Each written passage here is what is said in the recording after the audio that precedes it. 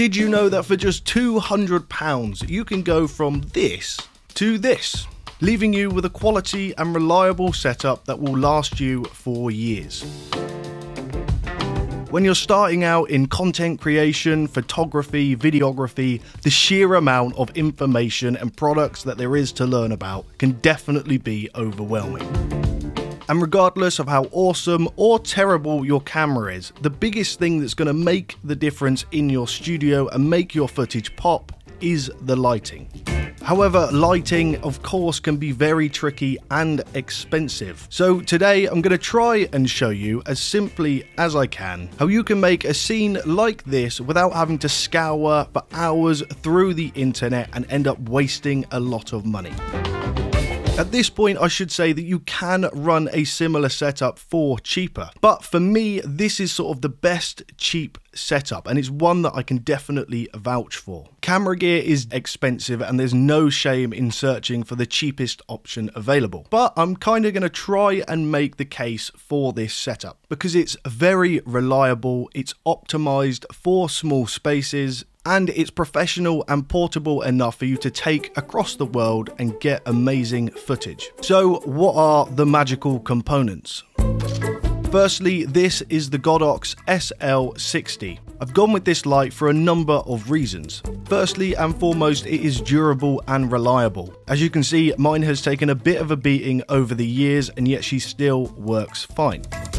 It's 60 watts, so it packs a bit of a punch, but nothing crazy. The wattage on these lights refers to the power of light that it can deliver. It's very portable, however, it does make a little bit of noise, which could potentially be a problem, but for most use cases, I don't think it's going to be too much of one. It has a relatively high CRI rating, which basically just means it can reproduce a more natural skin tone. And it has variable light control, so you can really dial in that exposure that you're after. The very cheap version that I was previously running way back in the day didn't have that ability, and that did become a little bit of a problem. And of course, it's only £130, which is incredible for something which is going to provide this quality of light and last for as long as it will. The closest thing I'm aware of is the Amaran 60D, but the reason I've gone for this is because it is slightly cheaper, and frankly, I've had one, so I can personally vouch for it. Next up, we have the Salens softboxes, which I think are one of the most overlooked products in the market. These things are very durable, and ergonomically, they are the unsung hero of softboxes. I've gone through a number of cheaper brands which aren't even that much cheaper, and frankly, the rodding system on the umbrella is just guaranteed to break. And yet I've had these and I've beaten them up pretty good over the last couple years, and there's absolutely no sign of wear and tear. Ergonomically, they protrude the Bowens mount significantly less than most of the other options in there, and realistically, if you're filming a setup in a little studio, you're probably doing it in quite a small space, and it can become very, very challenging to deal with a massive softbox. And yet it's still providing double diffusion, which is 2 layers of netting on the inside, which is going to make that light really soft, so you're not really making a compromise from having the smaller footprint. It amazes me that you can buy this thing for £66. Finally, this little demon of an LED light from AliExpress for just £11. I only bought this thing to compare it to my £70, also cheaper version of the other products in the market, and found that this thing is surprisingly bright, it has a decent battery life, and actually fits this setup really well. There is actually one more thing, and that's the light stand. I don't necessarily vouch for any type of brand here. I actually use a much thicker one with my setup, which I do think is worth the extra money, but this thing is definitely going to do the job if you're on a budget. Just try and find the cheapest one you can that's not made out of plastic.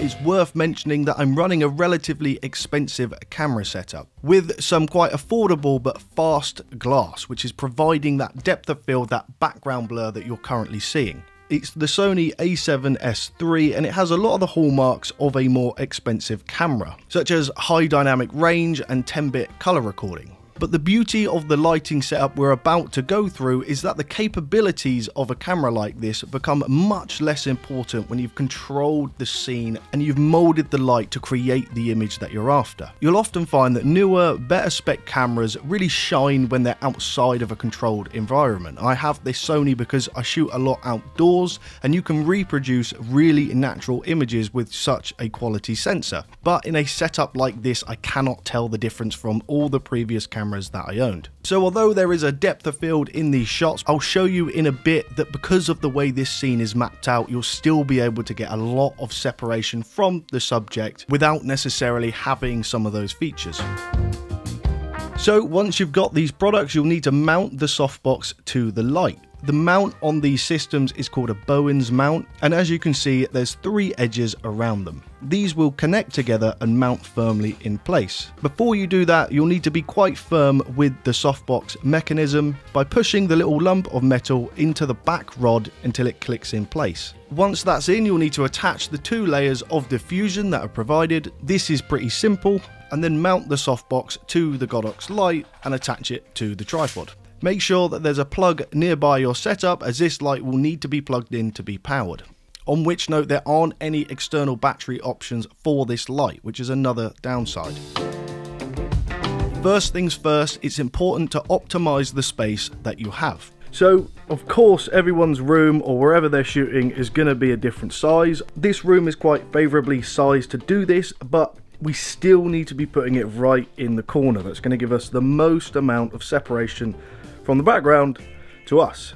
As you can see, I'm going to have to pull my desk forward so I can get the camera in the furthest corner of the room. It's quite common for people to just do a setup by a wall because it seems safe and there's a safe backstop, but ideally we want to try and move away from the wall as much as possible, and there's several reasons for that. It's really important that we try and minimize the amount of spillage coming from the light, as if that light is hitting a reflective surface nearby, you'll find that white paint on a wall is a very reflective surface, and that's going to dampen some of that 3-dimensional shape that we're seeing with the lighting. Cameras don't see depth as well as we do, so we want to shape that light and give it a sense of 3-dimensional space. By going all the way in this corner, here we're going to be able to create the light on the face, and then we're going to be able to do something different with the background. What we're going to want to do now is kill the light.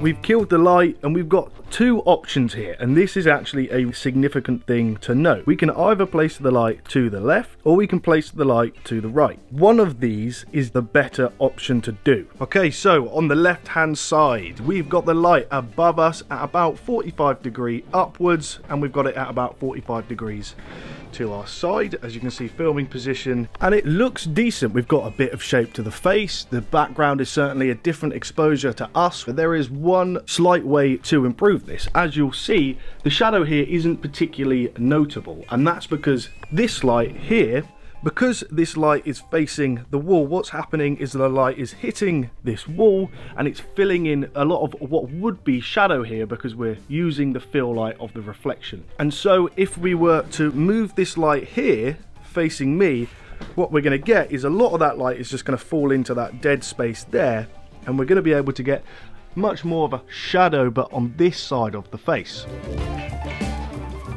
Okay, so we've moved the light to the right, and now you're really beginning to see a lot of the mood and the shape coming to my face. And as you can see, as we begin to move the light from here, all that light is being focused on me, but the shadow is relatively flat. As we begin to move this away from us, now we're creating a much deeper shadow because we've got much less part of this light hitting my face. And because we've put ourselves in the opposite end of the room, now even though this light is facing more of the room, it's still not able to really bounce off. Whereas when we had the light over there, that was directly bouncing off this wall. So this is going to again allow us to control that light a little bit more. And now by busting out the mini LED, we're going to do 2 things. Firstly, we're going to create a point of focus. As you can see around me, this is drawing your eyes into the middle. Additionally, we are just adding some color and some light to the background. And so here we are. We've got this double diffused light above us. We've got it at 40-degree angle above me and 40 degrees to the side. Having it this way is a great rule of thumb for anything you might be filming. This is very favorable light for any subject. As you can see from the shots we took at the beginning, there's a harsh light on me, which is lower down and is clearly reproducing a much less favorable image of the same face. Also to reference here, because we have the light there, I've placed the mic here because then I will naturally have to face it. You'll notice that if I start to veer the wrong way, the light is interacting very differently with my face. And so just to show you, I'm now going to increase the f-stop on this lens, which is going to increase the depth of field. And you should be able to see that because of the various components we've deployed here, we're still getting a lot of separation from the rest of the scene, and we're still the main point of focus. So we're now at f7.1, and as you can see, we've lost a lot of that background blur, which definitely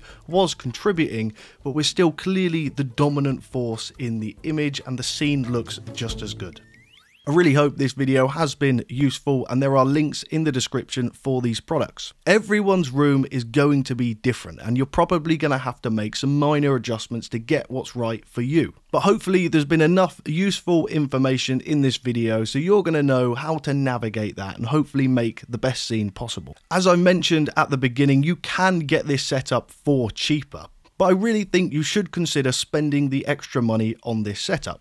After all, a new camera, a new lens is going to be significantly more expensive than running something like a £100 setup to a £220 setup, and I would argue is going to make by far the biggest difference for your content. The setup I run costs about £700. I have the bigger cousin of this light, which is twice as bright and has a much heftier tripod. But like I said, when I'm filming these, it really doesn't make any difference. That extra light really just comes in handy for me as a videographer when I'm on the road or I'm filming anything to be able to give that extra light, namely for B-roll shots and potentially filming numerous people in an interview. I still use the same softbox. I own two more which are significantly bigger than this, but I find that actually the smaller one is just a lot more easy to use. What I do use is this RGB light, which only costs £70, and I must say, of all the things that are potentially worthwhile upgrading here, this is up there. It's got better battery life, is slightly brighter, and it's got the full spectrum of RGB, with various different custom lighting modes such as this constant change in hue.